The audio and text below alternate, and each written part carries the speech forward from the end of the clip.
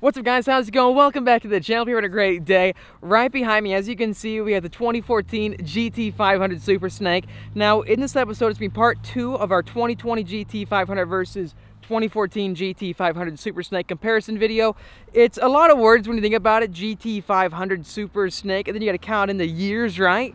But this is the last of the manual GT500s, and with that, it's an entirely different driving experience than the new one. This is raw, and I want to show you guys exactly how this car compares on the road versus the all-new 2020. If you're not familiar with our GT500 Super Snake, it has 1,000 horsepower. It uses 91 octane, and I mean, it's just raw. The entire experience, it's so raw, and it's so loud as well. I gotta show you this just to remind all of you guys what we're dealing with right here. A 5.8 liter Trinity V8 popping the hood of the GT500 Super Snake. It's got the carbon fiber engine appearance package, which includes the valve covers as well, as you can see over here. But I mean, this engine bay, I'm a major fan of it. It looks much more polished than the new 2020 in my opinion. It looks like it would be a good car show car, which I think a majority of people who buy these cars, they don't exactly race them on the racetrack. My biggest complaint with the GT500 Super Snake compared to the new 2020 is that the hood, it's not exactly functional to the same extent. So as you can see, we have the hood vents over there on either side, but if you look right here, you don't notice anything special, right? It's just a hood, it wraps around. So this entire hood vent right here is not actually functional. Why did they do that? Anyways, again though, 1,000 horsepower with this 2014 GT500 Super Snake. The question is, are all 1,000 horses usable? A big thing is that when you start adding a lot of power to a front engine rear-wheel drive car, you may run into issues with grip. Now this car comes with 285 tires in the front and 305s in the back. Shelby American actually puts on 295s, which I highly recommend that you change to 305s or even wider if you can fit them, because honestly, this vehicle, you need the stickiest, widest tires you can possibly buy because you're dealing with so much horsepower again. One last time, quick summary: front engine, rear-wheel drive, 1,000 horsepower, weighs around 4,000 pounds, stick shift, well, manual transmission. We're gonna see how it compares to the all-new DCT Shelby. Let's hop inside. Yes, as you can tell, the interior, it's widely different than the new Mustangs coming out. It looks not as cool, in my opinion. This looks more classic. This being a manual car, you have to obviously put in the clutch to start it, so you can see that down there, the clutch. Let's put it in. Let's put it in neutral for now, and let's turn the key.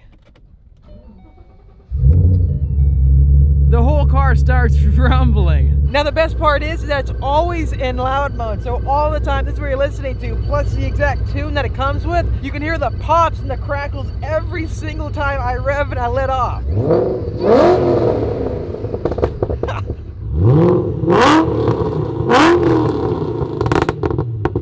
Now the one thing about this car is that you can't drive it with traction control turned on because it cuts all the power. So in order to drive this car, you have to turn off traction control, which makes it a bit more fun and also makes it a bit more sketchy. You gotta have a lot of skill, I think, to master and harness all the 1,000 horses. So click and hold. One really awesome thing is that whenever you go into gear, the feeling it gives you, it makes you feel like you're actually accomplishing something. Just listen to this thing.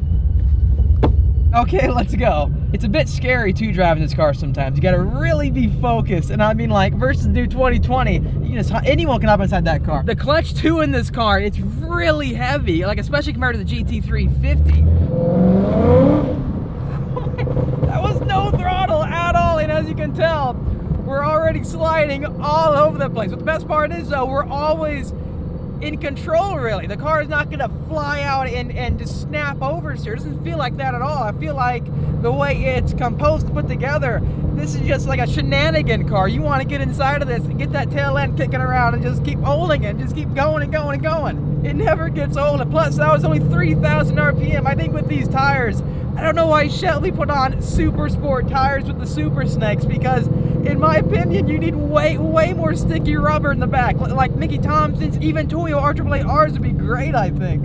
One really cool thing though is that the seating position in this car, you feel like you're driving a hot rod, a muscle car, because in front of you, you've got that massive hood, plus you've got these A-pillar gauges, a 6-speed manual right here with that cue ball design it just feels raw. It doesn't feel super advanced and European like the new Mustangs coming out. This, in my opinion, feels like a true classic Mustang. Now, this car having a stick shift transmission right here, that means we have a clutch. And with the clutch, you can do this.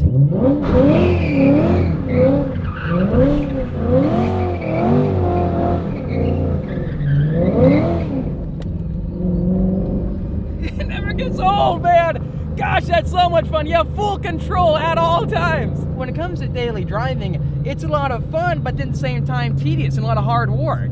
Because if you do get a bit too much throttle, you got to always pay attention that you're not going to lose control. It's a slight, see, like that.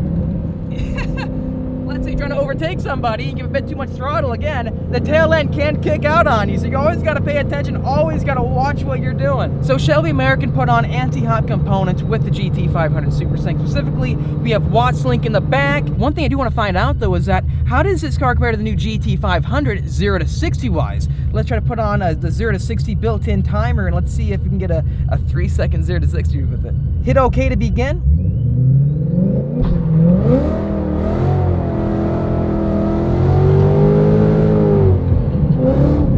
Check this out. I had to hop out and look at the ground. Look at this burnout trail we just left. Look how straight it is too. And it just keeps going and going and going. Oh my gosh, this car is insane. I'm still walking. I'm gonna start running. I'm still running. And it's still going. And it's still going. Excuse how jerky the camera is right now. But look at that. Now that's why you buy a Super Snake right there. So as you can see there, even launching this car at 3,000 RPMs, it's having a really hard time putting down the power. With this, you can't even use traction control because it just completely cuts all the power. So the best that you can do is just to learn how to gradually control all the horses with this vehicle. To really compare with the new GT500, this car needs to be drag equipped. So in its stock setup with these tires, I don't think it'll be a close comparison accelerating, but once this car grips so, it out accelerates the new GT500. As a daily driver, it's pretty smooth honestly, and you don't get much drone at low RPMs driving. Now let's say if you have 4,000 RPMs the entire time on the freeway, then that's a different story, right? But I think for what this car is, you can definitely live with it. Now, would this be a very good daily driver? I don't think so in California, at least, because you're dealing with so much traffic all the time. Right now, it's pretty good because no one out right now. However, in dead stop traffic, bumper to bumper, it gets really hard because the clutch, it's so heavy. It is a racing clutch, a super twin clutch, and getting used to that and just stopping and going over and over again, basically spending hours in traffic, it's not fun at all. And this is the last car I think I'd want to be driving in those scenarios. Driving this car is always an event. You have to mentally prepare yourself before you get inside of it because you got to know ahead of time what you're dealing with. You got to be focused all the time. When you get out of this car, you feel like you've just gone through a major workout.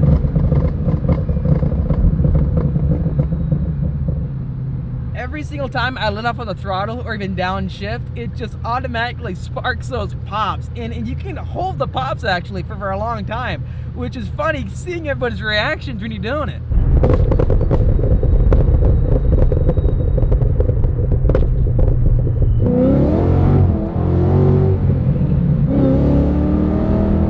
Overall, if I could sum up this car, it makes you feel adrenaline all the time. You're always on edge. And plus, it makes you feel scared in a good way. Now let's check out the 2020 GT500. And now right behind me, we have the all-new 2020 Shelby GT500. What's awesome is that we lucked out and got the 2014 and the 2020 in the same exact color. Now, unfortunately, you can't get this car with a black stripe. There's one thing I really do want to stress is that these cars, they have completely different mentalities. So even though they're the same nameplates, GT500 and GT500, I don't think they can be any further apart. First of which is say goodbye to your manual transmission.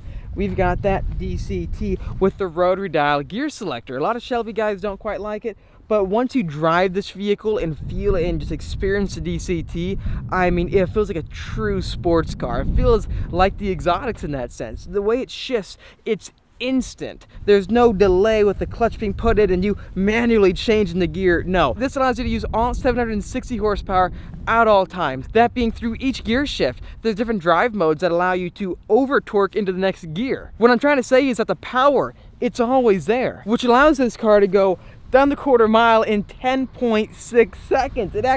This car did it. Plus, from being driven 1,000 miles the day before, it can easily run great performance numbers and then get back on the highway. It is very much down on power against the 2014 GT500 Super Snake. This has 760 again with 625 pound-feet of torque, but still, with that DCT, you can use all that power all the time. And with the 315 tires in the back, it can put down the power exceptionally well. Let's hop inside and take it out for a drive. I must say though, the interior with this GT500 right here, it's really nice. On the racetrack, you never have to move the placement of your hands. You can stay right here in downshift, upshift, or leave it in automatic and let the car do the shifting itself. Plus, you have carbon fiber all over the place in the interior. It's just really cool. And one of my favorite features of the GT500s are the seats.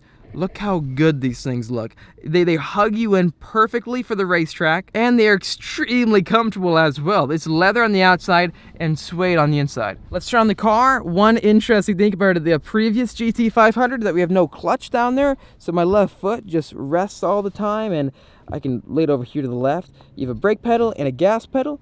Just put your foot on the brake and then you can start the car. You have push button start with this vehicle compared to the turnkey start with the 2014 GT500s. Let's hit the button. We got to make sure to turn on loud mode or track exhaust mode. Let's give it a few revs.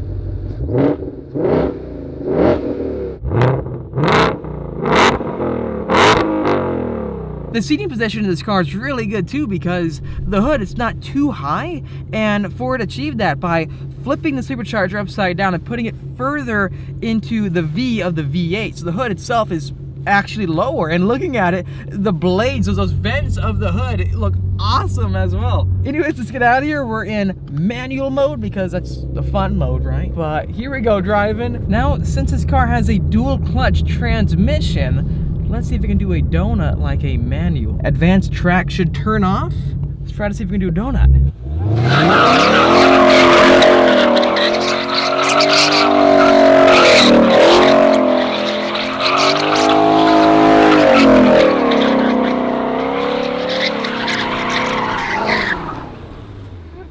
It says hill start assist not available. It says service advanced track. Okay, well, that was fun though. Let's get back in the car, let's get out of here. See, that's why horsepower is like the almighty, it's just the equalizer, because horsepower, you can do anything, which is why I love these Shelbys, these GT500s. If there's one thing they have in common, it's that of the horsepower. Okay guys, let's do a 0 to 60 test, see how good it is compared to the 2014 GT500 Super Snake. Accelerate to start.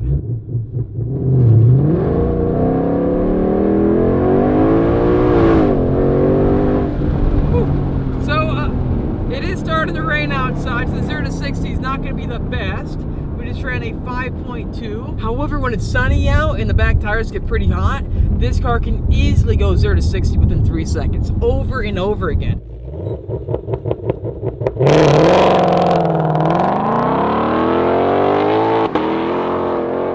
I want to show you guys though what this car is like to daily drive, like on the freeway, in normal city traffic, just a good baseline, competitor to the GT500 Super Snake. The downshifts, you just hit a button and you're in the next gear. It's like playing a video game in my opinion, and plus putting down the power, it doesn't spin at all. That's why I love it. The way this car corners too, it's so flat out. Here we go. We were even on a slight corner and this thing just puts down the power. I feel so confident in this car, especially from tracking it. I mean, any gear, any RPM, full throttle it, and it puts the power down. It's just so easy to drive fast. And plus, if you don't want to shift, you don't have to. You can just put in automatic mode and let the car do all the shifting for you.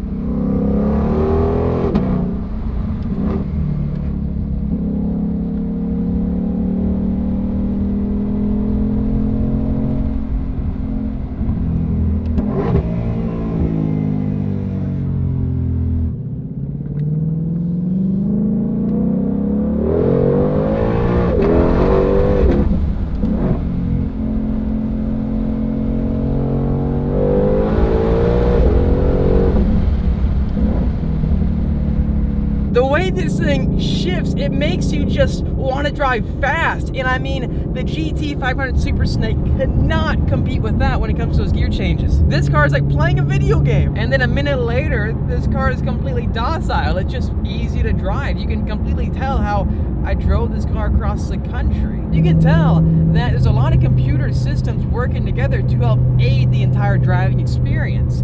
This car can do everything well. It can corner hard, keep up with the GT3s, and then out-accelerate them at the quarter mile. The previous generation GT500s have always been more about just a straight line acceleration. The Boss 302 was the track car of the day.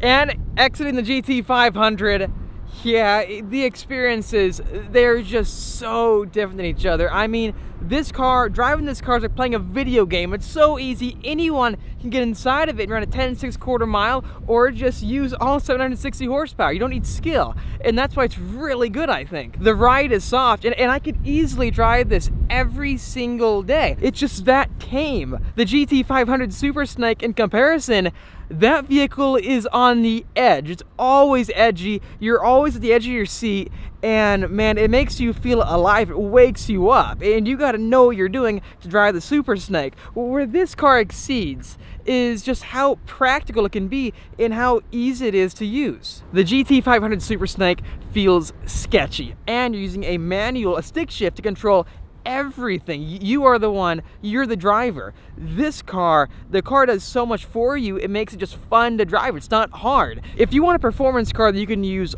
all its performance at all times, this is gonna be the one you gotta buy. The GT500 Super Snake, in comparison, it gives you non-stop adrenaline at all times. You are the computer, basically. You are controlling all the horsepower. The experience is completely analog compared to this car right here. This is the future, and the Super Snake is our past. Anyways, thanks for watching this video. If you liked it, make sure to hit that like button. It really does help me out, and subscribe for much more great Shelby videos coming your way. Stay tuned for our C8 Corvette comparisons. That's gonna be really fun, I think. I can't wait to take delivery. I am so excited about it. I'll see all of you in the next episode.